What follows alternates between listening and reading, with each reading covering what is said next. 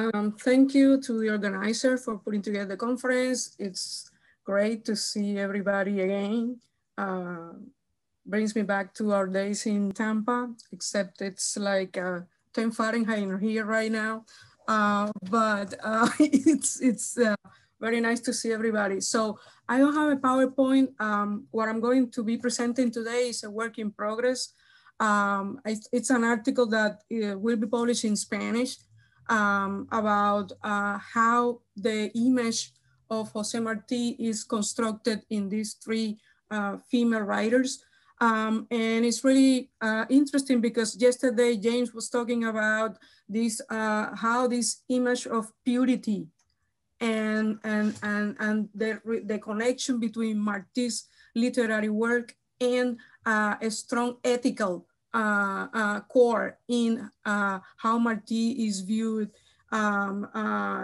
in general, right, through history and specifically after his death, and how his death is constructed as the higher point in self-sacrifice and this idea of purity. So I will analyze how this is revealed in the writings of Gabriela Mistral, Ofelia Rodríguez Acosta, and Fina, García, Marruz. Or actually, originally, what I intended to do is to include an essay by a different writer, which I will do in the final paper. So the texts that I'm going to be talking about are La Lengua de Martí by Chilean writer Gabriela Mistral, The Language of Martí, published in 1934. And it's interesting to say that Mañach introduced this essay to the public in 1934, and he spoke highly of this essay by Gabriela Mistral on Jose Martí. This was based on a conference that Mistral gave in Cuba in 1931. And I will give a little bit more details about that. The second essay that I will be talking about is La Muerte Pura de Martí, Martí's Pure Death, or The Pure Death of Martí by Ofelia Rodríguez Acosta. It was published in 1953. And the author presented this essay as a sort of a competition that was that year in honor to Martí, to celebrate the 100 years of his birth. And the final text that I'm going to be talking about is an essay by Fina García Marruz that she published in the journal Casa de las Américas in 2010, and is entitled Introducción a los Versos Sencillos, Introduction to Simple Verses. So what I'm going to do is to find this common theme, a common theme in these essays about these three writers about Martí. So Gabriela Mistral almost does not need to be an introduction, right? She's is the literary name of Lucía Godoy Alcayaga. She was the first Spanish-American writer and the first woman to receive the Nobel Prize of Literature in 1945. She is author, among other volumes of collections of poetry, of Sonetos de la Muerte, Sonnets of Death, Desolación, Despair, Entala, Harvesting, and many other relevant collections of poetry, as well as children's songs. She's a very revered author in Spanish-American literature. So Mistral visited Cuba in 4 occasions. The first time she visited in 1922, she was passing through for Mexico. Then she came back in 1931, in 1938, and in 1953. So this essay, The Language of Martí, again, was based in this conference she gave in 1931 in the Teatro Principal de la Comedia. This place doesn't exist anymore. It was situated in the street of Anima and Zulueta in Havana. So, so what we know, the definitive text that we know now was based in this conference that she gave in Cuba, and that was promoted by the Institución Hispano-Cubana de Cultura, Spanish Cultural Association, directed by Fernando Ortiz. So, and as I said, Mañach, the author of Martí the Apostle, he spoke highly about how Mistral had actually, he said that she had given the most accurate representation of Martí that he knew up to that point.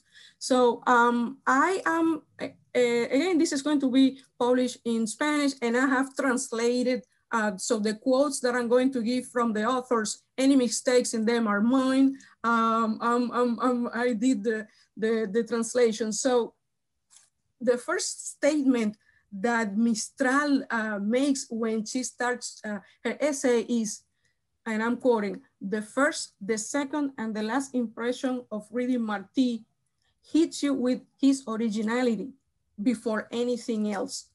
Martí is truly an autonomous voice, and he rises in a chord of voices that are all imitation.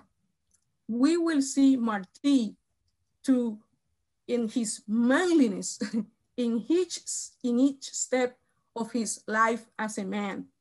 But since he started his literary career, we will see him too, man, in his anti-imitative nature, that is anti-feminine." This is really, I thought this was really interesting. This is the end of the quote. And she identifies three main sources of this originality that she sees in Martí. And she says, these elements are his originality in his tone, the originality of his vocabulary, the originality of his syntax. So she's talking about pretty much these qualities that she sees in Martí's writing.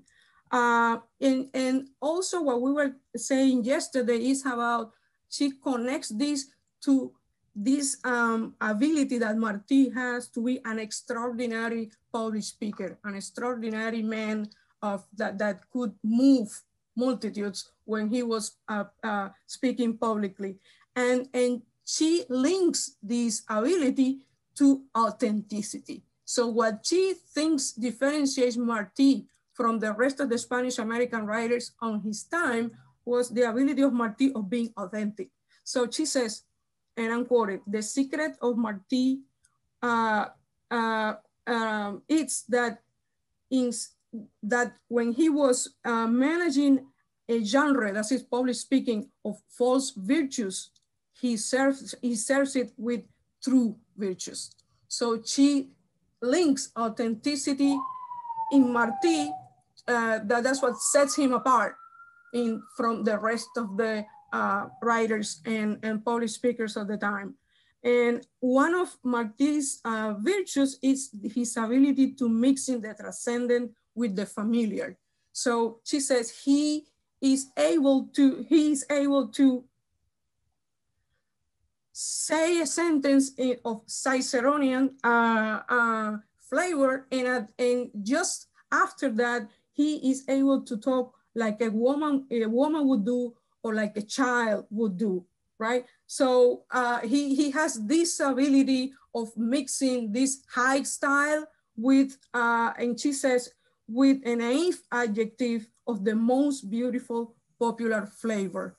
So this ability of Martí of mixing the transcendent with the everyday reality is also for her so important in determining why is Martí so original. About Martí's vocabulary, she compares Martí with Rubén Darío. And this is really interesting because Darío was, for many generations, the epitome of the modernism, right? The innovator of new vocabulary, new language. And she says, before Rubén Darío, he had achieved the invention of words. And Darío recognizes that. And she says, I like more the new words that come from Martí than the flooding of words that we get from Darío. And this is a very personal opinion that she has about Martí. Interestingly enough, coming from Chile, she talks about Martí's tropicalism and how this tropicalism is translated into Martí's vocabulary. So she talks about the abundance of images, this amazing language full of metaphors that Martí uses. And she specifically says his metaphorical richness, right, in Martí. So for Mistral, Martí's brilliance comes from essential qualities linked to authenticity, right? And she says, Martí wants everything for his people. Freedom first, and then prosperity, culture, and happiness, finally. And because style, whatever they may say, is the visible blade of the hidden windmill and reveals which step are morals. Even when he's not talking about morals, Martí's generosity is expressing his language in some kind of happy flexibility, in his gratefulness of a man without qualms, in this happiness of a master used to give himself to others and receive and to have and flourish. So definitely for her, style, authenticity, and this purity in Martí are linked through in his writing. So she says, there is no condescension with impurity in Martí, right? So, and she says that that virtue is that he is a fighter with no hate. It's a fighter without hate. And she says, this is the best thing that I have to say to finish her essay. The modern world is turned upside down with that novelty of Mahatma Gandhi. And I'm quoting her, this phenomenon, so hard to achieve, of fighting without hating, appear among us in this American Cuba, in this saint, right? She's talking about this saint of a fighter that we are talking about. So she's talking about this ability of Martí of fighting for Cuba's independence without hate. And she links this to this, she called him saint, right? And that, and his purity in Martí's fight for Cuban independence. So she finishes saying, it's all my love for Martí is grateful. I'm grateful for the writer that is el maestro, right? The American maestro, more evident in my work. Above all, I am grateful, right? And she says, hemisphere of gratefulness are for me the literature and the life of José Martí. So again, there is this idea of connecting this core ethical value in Martí with the way he writes. And the second writer that I'm going to talk about, I didn't know it at all until I left Cuba. I didn't have any idea about Ofelia Rodríguez Acosta. There is an anthology of her writing made by, edited by Madeleine Cámara, La vida manda y otros textos, life rules and other texts. And that includes the more famous of her 7 novels, La vida manda from 1928. She wrote essays, she was a journalist, and Ofelia Rodríguez Acosta, she was an intellectual who had great relevance in the years between 1920 and 1940 that were so crucial in the foundation of the imaginary of the Cuban nation, right? So she published many of her novels in this period, the first decades of the 20th century in Cuba. And she published essays and she published travel diaries. She was born in Artemisa. She published a lot in Bohemia. So it's not that she didn't have, she didn't have a publishing presence in Cuba throughout these years. She was a very important feminist activist also in those years. Following Saida Capote, she says that Ofelia participated actively in the struggle against the dictator Gerardo Machado, and it's proof that she was in the demonstration for the death of the student Rafael Trejo in 1930. She founded and directed a journal, Spartan, in 1927. She was a librarian. She directed El Club Femenino de Cuba in 1925, the Cuban Feminist Club. And in her work, she defended the theory of the superiority of free love against Catholic morals. She affirmed that the freedom and the obstacle for the freedom of women in Cuba were because of the restrictive norm of the Cuban society, and she defended the right of women to freedom to in the economic independence and social independence. And she said that that should start from liberating the women's mind. So she was considered a socialist feminist, according to Stoner. And she, interestingly, she was what in that time was considered a woman with independent life, right? She never got married, and she sustained herself independently through her work as a writer. And Emilio Begel says that this phrase, being an independent woman, was considered a euphemism to talk about lesbianism in Cuba at the time. So when they said she's an independent woman, that meant that she was a lesbian. She was highly criticized by many Cuban writers. Ambrosio Fornet said that she suffered from the sexist distribution of authorial roles in Cuba from yesterday and today. And that in 1940s, she left Cuba and established herself in Mexico.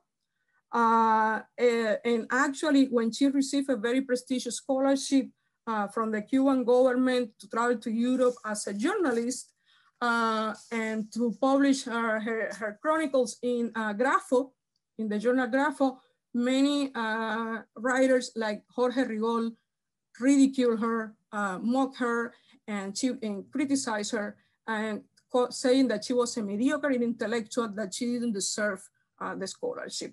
So her life was not without all this struggle coming from these expectations about women in the first decades of the 20th century in Cuban society.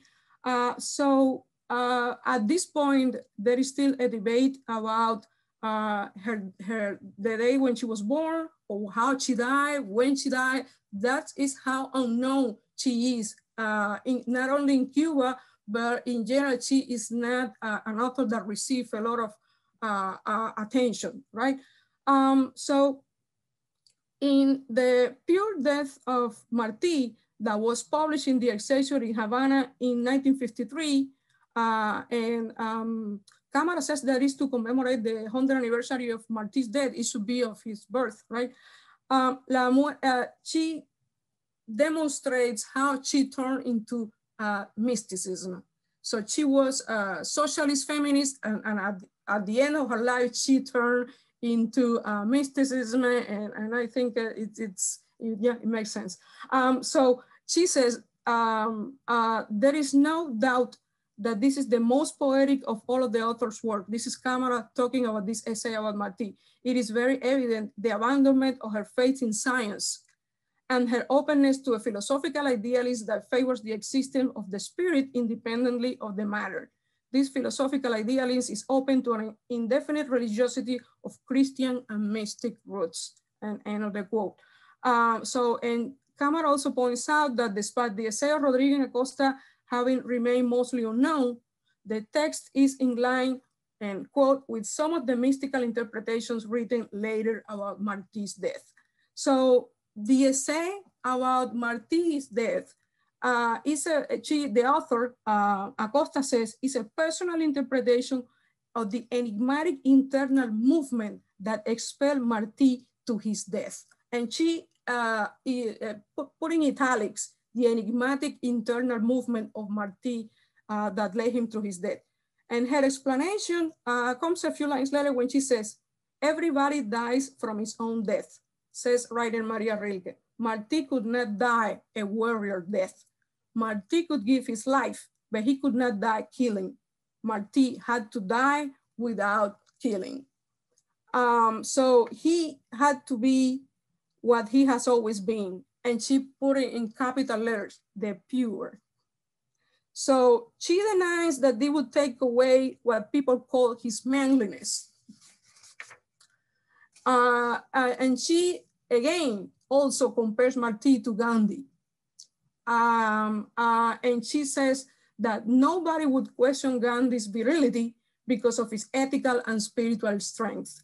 She says that Martí's death cannot be understood by rational means. She says, and quote, his desire of death was offering his life as a patriot. It was not a provocation, it was a willingness to die in a double dimension, the choice as free will and his readiness as internal knowledge of death. More than wanting it, more than delivering himself to death, more than defying it, Martí knew, and she underlines this, Martí knew that he was already going to die. So for Rodríguez Acosta, Martí's death was not an accident of the matter, but a spiritual act. And again, I see this theme of purity and Martí's choices. And she says, she links his death to ascension, right? In this very Catholic way of looking at Martí's sacrifice. So she writes, looking to the stars, he did not think of killing. He thought of dying. End of the quote. His death was pure because it was elevation, and that elevation excluded any act of violence. And she says, violence was a psychological impossible for Martí, the negation of his integral being. And that is why Martí's death is pure, following to Rodríguez Acosta. And she said, salvation of the human condition of the man, dying without any sin against the divine condition of man. When I hear his voice saying, let's go, I think I hear these other words. Take away from me this chalice of bitterness, O Lord. But the stars are already looking him deep in his immortal eyes that were praying to them. So we see this idea, right, of constructing again Martí as a saint, as this pure man who gave the ultimate sacrifice in the name of Cuban freedom, but without hate. And we see how this, it is constructed, right? This idea of this pure, elevated being. And finally, I will talk about another brief essay by Fina García Marruz. She's also a very well-known poet, essayist, member of the group Orígenes. And I would say she is a canonical voice of Martí studies in Cuba, right? She has published extensively about Martí together with Cintio Vitier. She has published texts such as Los Versos de Martí, Martí's Verses, Temas Martianos, etc., etc. And I would say this is when I ran into this essay, I thought it was a very unusual text. And for me personally, because she says, for example, that this was supposed to be an introduction that Casa de las Americas was supposed to publish in a book to Simple Verses of Martí. And she has this footnote in her essay that clarifies that her original essay got soaked in the rain, and that's why there are some parts of the text missing that she is noting in square brackets. So for me, this I mean, to whom that happens anymore, right? We are so used to using computer and how it does. So this took me to a time in which it's a metaphor, as I see it, of her manner of writing and her way of approaching José Martí, even in the 21st century. And I was talking the other day to a Puerto Rican friend talking about how family albums doesn't exist anymore, right? These things that we used to go by the pages of the family album, looking at photograph, this is almost gone. They are an expression of a way of life that is gone. And this friend said, but we have now these real squares on Zoom, right? So this is replacing these new ways of experiencing things. And I see a connection with this essay by Marruz. So the other thing that was interesting to me is how she, in her essay, what she does is to link this discovery of some pictographies found in the caves in Punta del Este in the Isla de la Juventud in Cuba. There are these 28 circles, concentric circles, right? And alternating black and red. And she says that these are reminder of the law of analogous expansion that Martí so often talked about. So she sees in this art, in these concentric circles, she finds a correspondence between those and the myth of the cave of Plato, from where the sun and the moon came, with a verse, that very known verse in which Martí says, vengo del sol y al sol voy, I come from the sun and I go to the sun. So the whole essay is constructed on these analogies between Martí's verses and these a pictograph created, as she said, are Indians, and I'm quoting, including the mysterious presence of a cross that is also present in Martí's poem. So she is building all these foundational myths, linking Cuba's Aboriginal inhabitants with Martí's writing. And I see this as this idea that goes back to Orígenes, right? This foundation of the Cuban nation from this religious and spiritual belief of the group Orígenes. And even in the 21st century, she's still, this kind of reading hasn't changed for her, right? She still sticks to this very same reading of the Cuban culture. And I remember a prologue that she wrote for Sor Juana Inés de la Cruz, and she did the same thing. She absolutely defended the purity of Sor Juana. There was no rebellion against the church.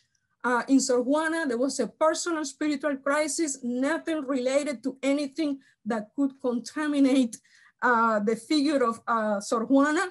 And she was very adamant in separating any kind of real happenings in Sor Juana's life from this idea of purity.